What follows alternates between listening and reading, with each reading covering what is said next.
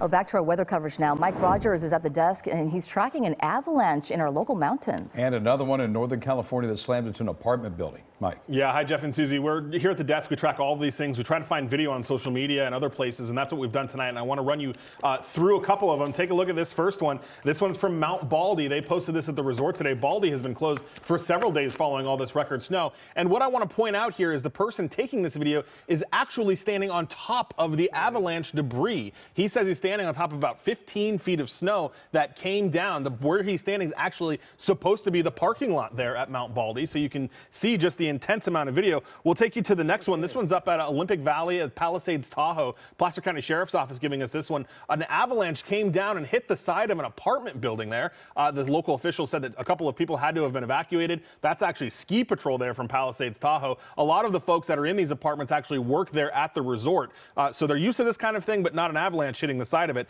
I want to take you to the next piece of video.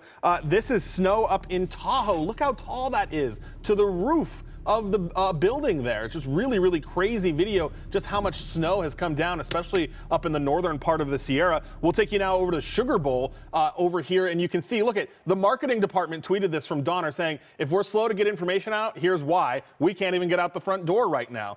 Just really incredible video. Now over to Yosemite, where they dealt with a similar thing there. Yosemite National Park tweeting this video of the snow up there against the door. Just really incredible stuff. And we'll take you to the next piece of video. There's an SUV here. Look at that, totally covered in ice and snow. The windshield wipers sticking straight up there, kind of frozen into place.